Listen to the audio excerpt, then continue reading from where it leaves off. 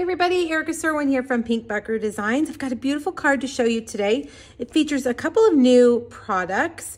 The first one is the Time Together bundle. I guess it's not brand new, but this is from our current annual catalog, and it's the first time I have started using it. It is really a fun and sweet stamp set to play with. Second product I want to show you is one of our beautiful masks. It's from a set of masks coming out in our holiday catalog called Abundant Beauty Decorative Masks. So it's a little bit of a sneak peek, but they will be available September 6th in our new holiday catalog.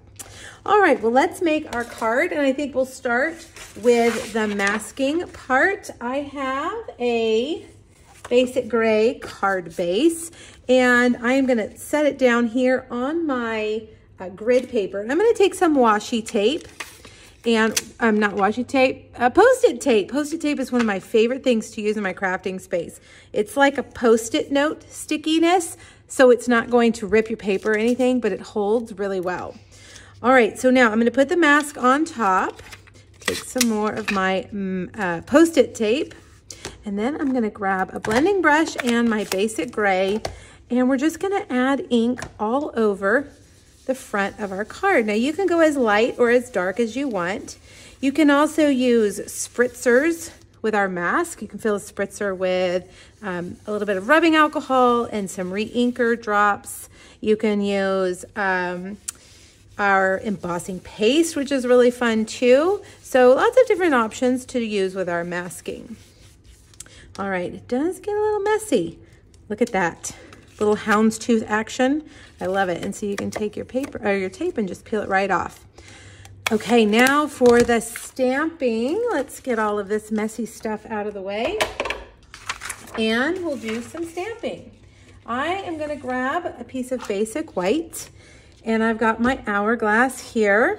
One thing I want to tell you about putting these larger photopolymer stamps on your blocks is to take your stamp and just kind of drop it on the table so that it drops in the form that it needs to. You don't want it to be a little bit crooked. If you lay it down on your block, sometimes human error, we put it crooked and then the die doesn't fit. So I always just kind of drop it on the table to let it get in its natural form and then set my block down to pick it up.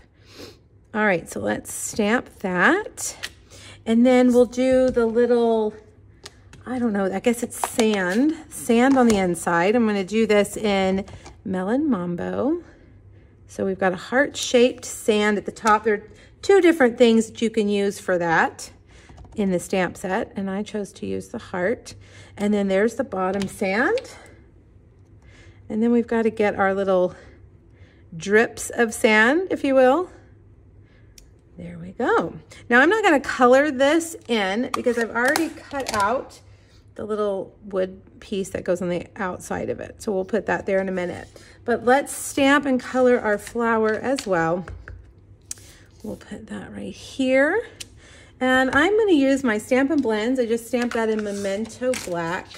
And I'm gonna use my Stampin' Blends. I'm gonna start with light Highland Heather, and we'll color in our flower. I've kind of been on a pink and purple kick lately. It's the end of summer and I'm just kind of, waiting for fall to use my fall colors. So I'm sticking with my favorites. Melon Mambo, Highland Heather. I've been using Orchid Oasis a lot, Starry Sky. Those purples and blues are so pretty. So that's how I just chose my colors for this. Now I'm gonna take my dark, and I'm just gonna add in kind of some dark here like this in the middle of the flower, kind of going out. And then you can add a little bit here wherever the petals will be overlapping, and even under here where those petals are curled up a little bit. And then I like to take my light and just kind of all blend it out towards the outer edge. All right. Now for the leaves, I'm gonna use Old Olive. And we'll just do light Old Olive.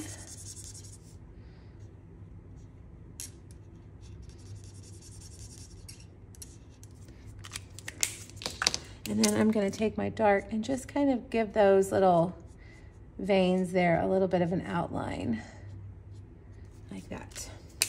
All right, now for the sentiment, there are several sentiments or sayings you can use in this set. I'm using Time to Celebrate Happy Birthday.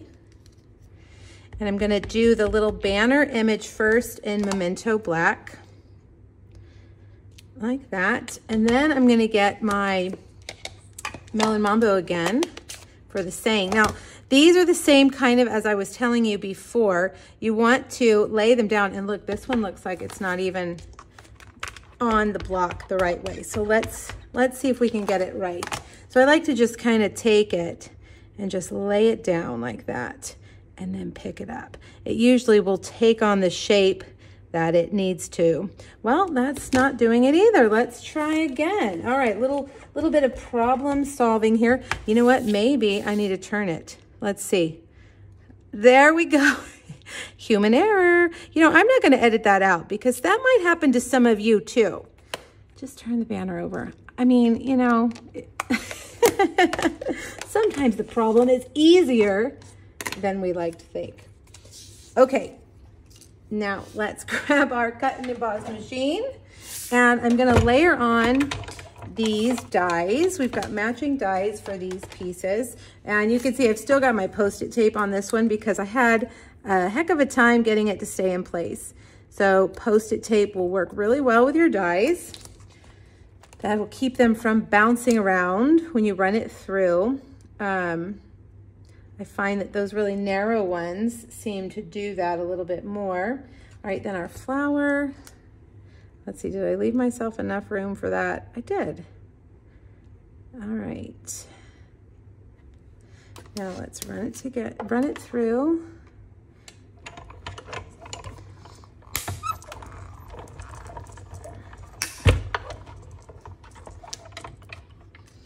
And everything's looking pretty good. Let's pop that out of there. Oh, perfect. Get these. And now let's put it together. All right, I have also cut out a Melon Mambo heart. This heart is also from these dies.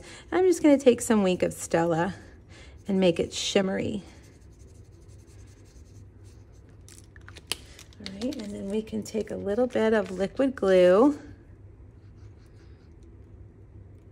If my liquid glue isn't clogged, let's see, there we go. Just a little bit. And we'll put this on. Right there.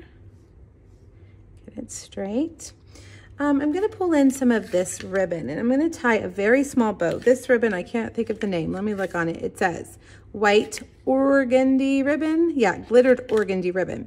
I'll have a supply list and measurements on a free PDF on my blog. This is a project I originally did for Facebook Friday, so there's a free PDF there for you. You'll also find 2 other Time Together projects. All right, let's get that. I don't want it too terribly big. Let's see if we can get that fluffed up a little bit. I like to leave the ribbon on my bolt so I don't waste too much when I tie my bows. Okay, we're gonna start with the heart, and we'll put the heart right here. And then let's see, we're gonna need many dimensionals, and let's see, it always happens to me. Yep, I don't have, if I need minis, I only have bigs. If I need bigs, I only have minis. So we'll just use the edge. Don't forget, don't throw your dimensionals away. You can always use these little skinny edge pieces somewhere in your crafting. All right. And we'll have this go across like that. Let's see, actually we need it a little bit further over, like that.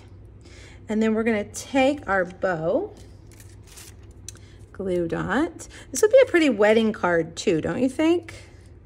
Let's put that there. And then let's see, and we'll put that on there.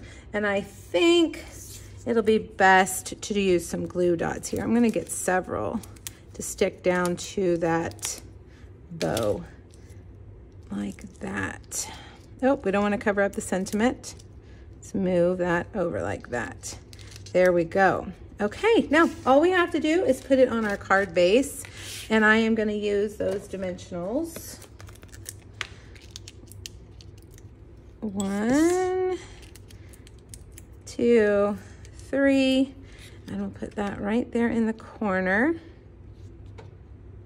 like that. And let's add a few sequins, if I can find. Might take your pick tool, and we'll just do a couple of these metallic sequins. And one more. Yeah, I kind of like it down there, like that. Okay, and there you have it, you guys. A beautiful birthday card for someone special. At the time I'm making this video, the Time Together bundle is out of stock, but it's coming back week after next, so be patient. It'll be there just in time for your next order. All right, you guys, make sure you click the link here, go over, grab that free PDF, and give me a follow on YouTube if you don't mind. I hope you enjoyed the video. Happy stamping. Bye-bye.